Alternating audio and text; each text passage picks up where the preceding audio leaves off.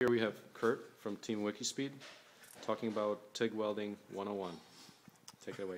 Alright, so usually I start off with a scrap piece like this, and usually when people start welding aluminum, this is what it looks like, because there are just so many variables to think about. Sometimes you'll get stuff like that, which it's way too much amperage and it's just blowing through. You can see it penetrates way too much. Oh yeah.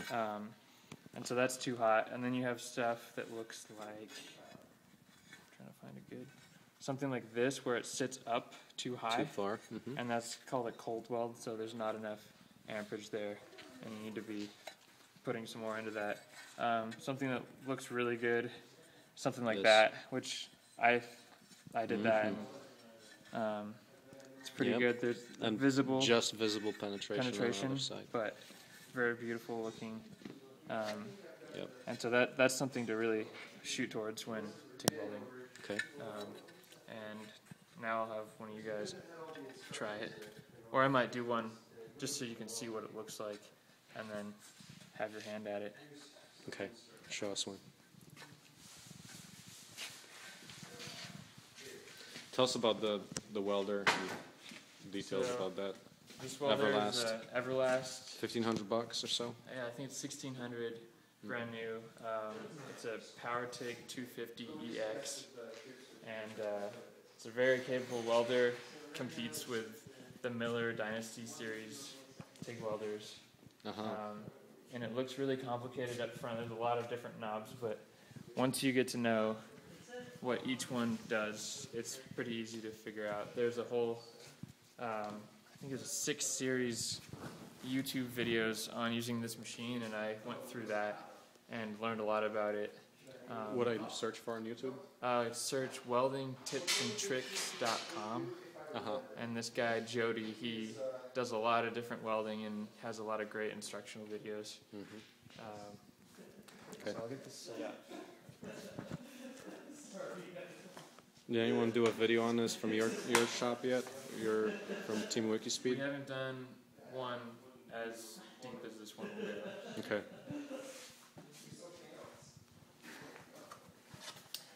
So here we have our ground wire. You connect this up to whatever you're welding to, and that completes the circuit. So argon is shielding gas? Yeah, this is straight 100% argon for welding. And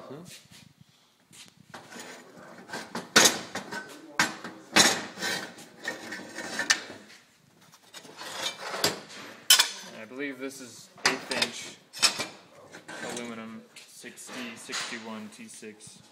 That's the grade.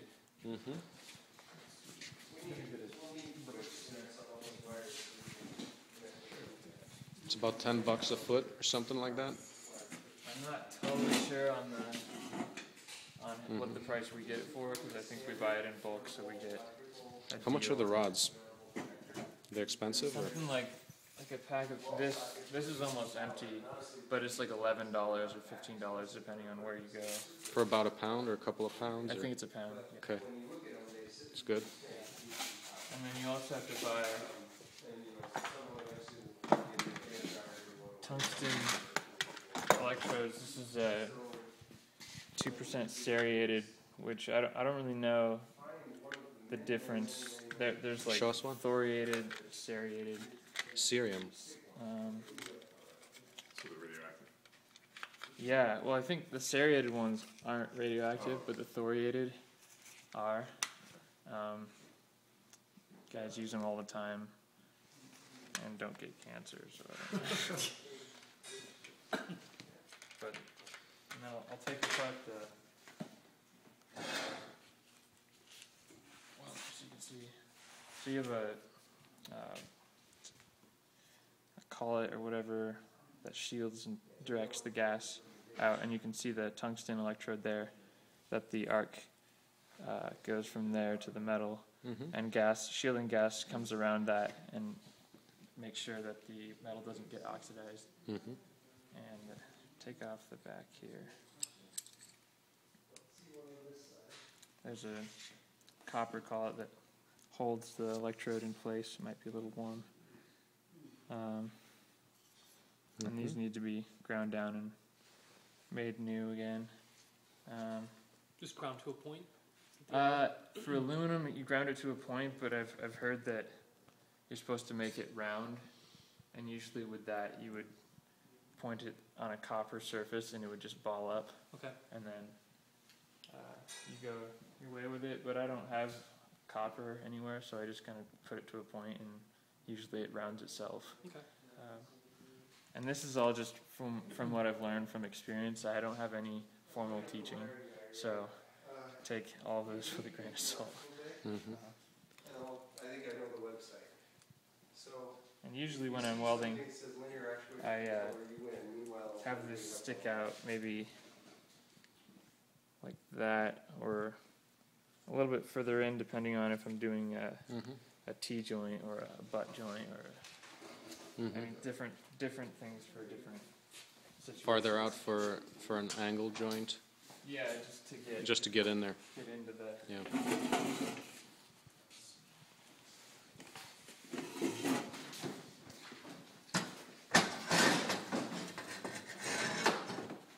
You need this to do it?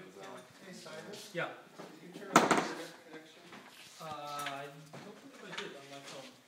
And then Where you want to get on? you have a pedal that controls Oh, the yes. amperage, and so Linear actuator controller, Okay. manual and operator instructions. I think so. turn on the welder. So here you can see this shows the amperage, and this red one controls. About 30 volts or so? Or I 20 volts? believe it's 20, 25, something like that. And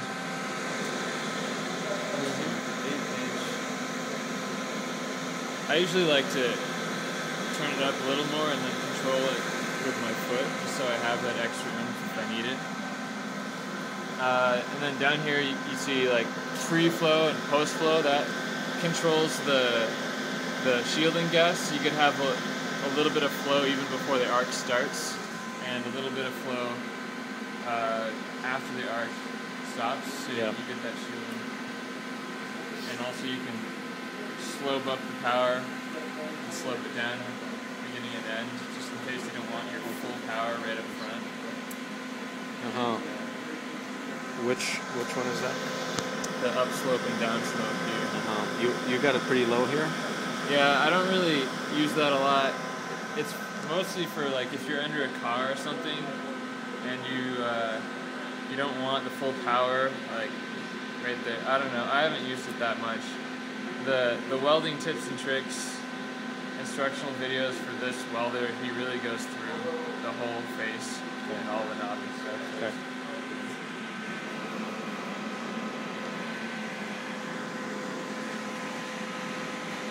But on the regulator there, the ball travels up when there's flow, and usually when I'm welding I use about 15, I don't know if it's CFMs or how it's measured, but 15.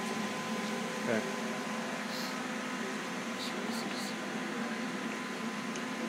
This tank's getting a little low. Okay.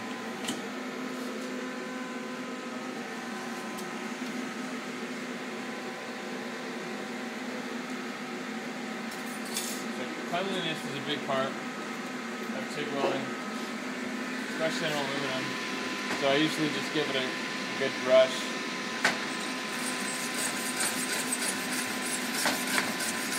Switch parts. Clean the surface.